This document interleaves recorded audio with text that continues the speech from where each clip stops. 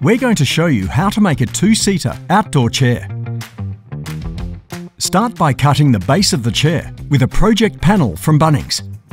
Measure out and then cut a 1200mm by 600mm rectangle using the Ryobi 18V 1 Plus HP brushless circular saw.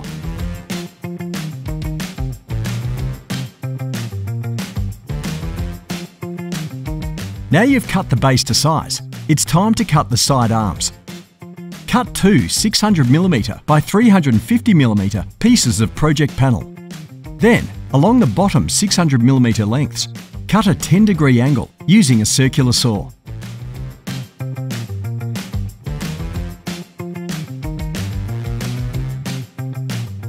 For a sleek design, create a curved look for the top of the side arms.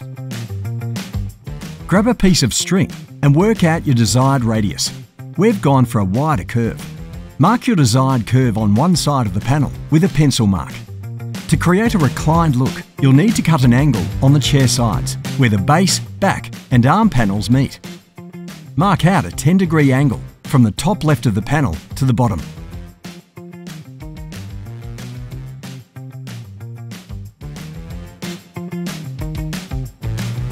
Then, using a Ryobi 18V 1 Plus HP brushless jigsaw, cut the curve and the 10-degree angle for the recline. Then, use the cutout piece to trace on the second side panel. Then cut.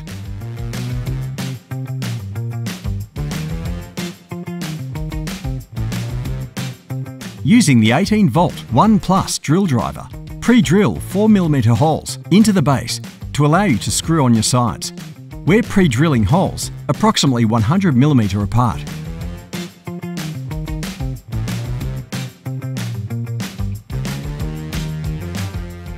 Once the sides and base are screwed together, lay this over the remaining piece of project panel.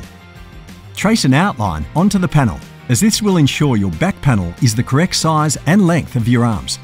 Use your circular saw to cut along the lines and insert it in place to check that it fits. Now, pre-drill 4mm holes approximately 100mm apart and screw the backboard into place.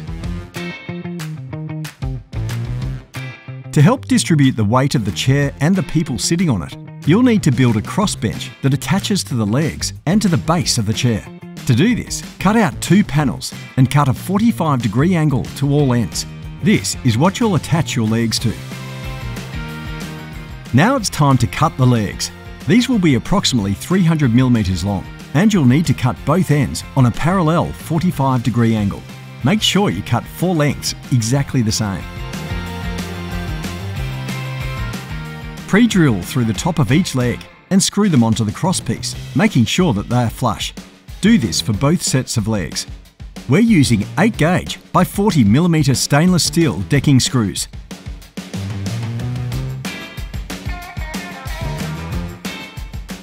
Turn the chair upside down and screw the crosspiece into the base of the chair. Careful not to let the screws poke through to the other side.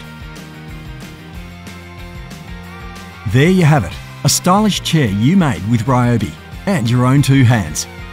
What's next?